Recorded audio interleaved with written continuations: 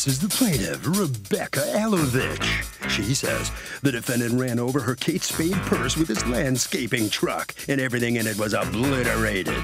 The defendant apologized, said he'd reimburse her for everything she's out, but hasn't, and here they are. She's suing for $3,904.70 for 2 iPhones, makeup, Gucci sunglasses, perfume, a Michael Kors wallet, and her essential oils. This is the defendant, Malcolm Aline.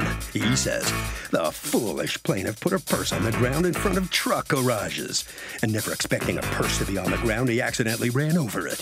He feels bad about what happened, but no one would expect a purse to be on the ground where trucks are, and for that reason he feels like he did nothing wrong and doesn't owe all this money. He's accused of not looking where he's going. All parties, please raise your right hands. Welcome back to the People's Court. Next case on the docket. The plaintiff says the defendant ran over a Kate Spade purse and there was all sorts of expensive stuff inside. But the defendant says she put her purse on the ground next to the truck. It's the case of, I got Spade, now you're getting neutered. Thank you, Douglas. You're welcome. Rebecca Alovich, you are suing Malcolm Aline for $3,904.70 in items of yours that you say he negligently destroyed. Tell me what it is that happened here. So Malcolm and I worked for a landscaping company. I currently still work there. Tuesday mornings are fill-up days, as well as we change the blades in the lawnmowers. So fill up gas? Yeah, okay. Gas. So my truck is parked in front of everyone's trucks, and all the guys put all of the gas cans inside of my truck, bed of my truck. There were 3 guys who had lawnmowers that were actually jacked up and were under changing blades. So I did put my purse... Where are you guys doing all this? In the parking lot of the business? Yeah, so we have a small warehouse, and then the trucks are all aligned in a very kind of congested area. Parking lot. Yeah, What's the lot, floor yes. made of? Is it concrete? Yeah, no, it's a driveway. Yeah, it's a paved driveway. Okay, go ahead. Correct. So I put my purse down next to one of the mowers and ran back to my office. And within, I'm going to say not even a minute, Malcolm drove over my purse. Where was Malcolm driving? I don't know. He shouldn't have been driving anywhere because no one's to leave because everyone follows me to the gas station. So he should have never even moved the truck. Okay, but where was he moving the truck to? Did you ever ask him? He said that one of the employees told him to move the truck, and he did not look where he was going, and he just moved a F-550 without looking to see if there was a leg on the ground or if there was anything in his way. Why would there be a purse on the ground? Because the guys were on the floor changing the blades in their mowers. Okay. Very, very close to where Malcolm's truck was parked. Okay. Why was your purse on the ground? Because Now, why instead of somewhere other than the ground? You have $3,900 in that purse. You have $345 Gucci sunglasses, a hair straightener. The purse itself is worth $400. A 5-milliliter, $200 Flower Bomb perfume, a Michael Kors wristlet wallet, $1,000 in essential oils. So why did you leave it on the ground where tires go?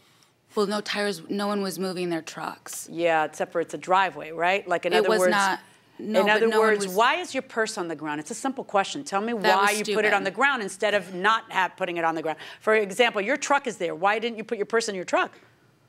Because I ran into the office. I just dropped it down and ran into the office. So why is that his fault? Because he shouldn't have moved the truck. Okay. So you worked there for how long? 2 years. 2 years. Did you end up leaving over this? Yes. Why? It just became a very uncomfortable situation. I went on vacation right after it happened, and when I got back, I didn't feel comfortable working there anymore. Why? Mainly because we used to talk about what was going on during the day, and we just never really communicated after when we got back. It just wasn't. But she told you she wanted you to pay her back. Correct. Do you have pictures of any of this? Yes, I do. Or the items themselves? Of the essential oils or? Anything. You got a $900 iPhone 7, a $600 iPhone 6. Here are the phones. So was there any discussion with your boss? He told me how to handle it with Rebecca. He said it wasn't really his issue, that I should just talk to Rebecca about it and come to answer on how we should handle it. Do you think he was taking her side? Yes. Why? Based on what I've seen, they have I think, a pretty personal relationship, and I don't think he really wanted to get involved with it, and he didn't really know how to handle it. I think he thought that it was not smart for her to leave it on the ground as to why he didn't really get involved. Can I? Do you have the purse? No, I do not. What'd you do with it? I threw it away because it was. Why did you keep this stuff then? Well, because the straightener I thought would work. It does not work. The So why'd you keep it though? You kept it all these months. Why didn't you keep the purse or take pictures of it so you could show it to me? Because I didn't know I was going to court. I thought Malcolm actually and his father both offered to help So tell me why assist you pay. kept the hair straightener if it Because doesn't it looks work. like it would still continue to work. So you just now found out it doesn't work? No, Is that what I knew it doesn't work after I tried to use it Which was how long ago? a couple months ago. I don't straighten my hair often. Okay, so, and then you've kept it these couple of months. After I filed the small claims report for Malcolm. All right. So are you the father? Yes, I am. Can you switch with the mother? Did you speak with her at some point? I did. You don't have to lean forward, even though you are a tall drink of water. Our acoustics are good. All right, and so in order to say what? Because you guys felt bad and you wanted to work something out, or what? Initially, when I talked to Malcolm, he forwarded me the text message that he had received from her. Where she was asking for what? She had mentioned some of the items, but I have the text message that identified Is there an amount everything. she asked for then? Yes. How much was it? It wasn't $3,900. No, not even close. No, what was it? It was $400 for the purse. I can look on the Yeah. on the message. Yeah. And she was texting you? Malcolm called me when it happened because he was told to go home that same day after this happened in the morning. So when he went home, he called me on his way home. And he was like, "Dad, this is what happened. What do I do?" Were you sent home that day? Yes, I By was.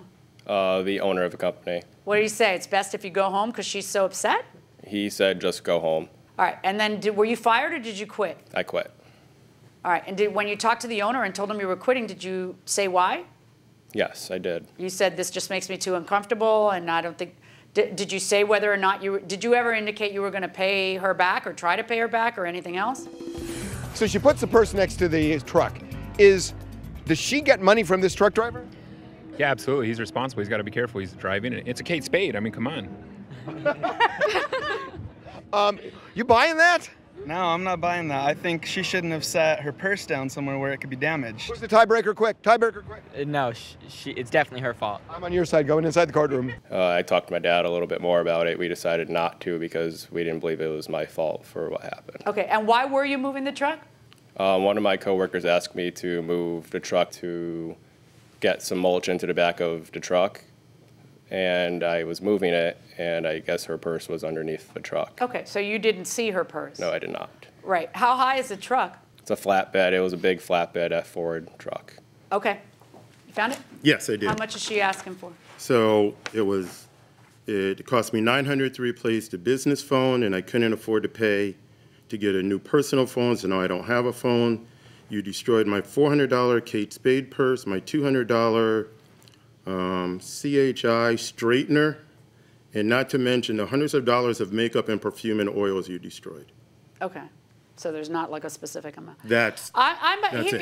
Here's you know, what's going through my head right now.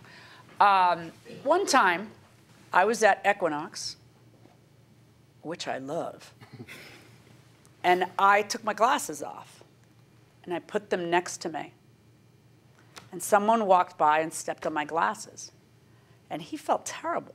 And I looked at him and said, "This mat is for walking. It's not for me to put down my glasses. You don't need to feel terrible. This is completely my fault." How is the driveway where trucks are moving a place where you should put $4,000 worth of a purse instead of, because you're in a hurry?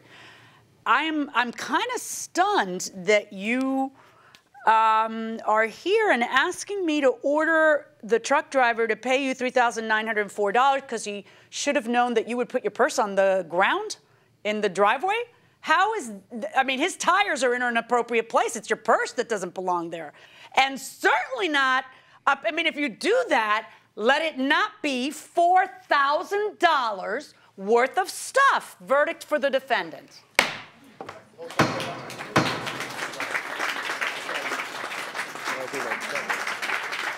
Well, the plaintiff did not fare too well. The judge finds for the defendant, Ms. Elovich. What do you think?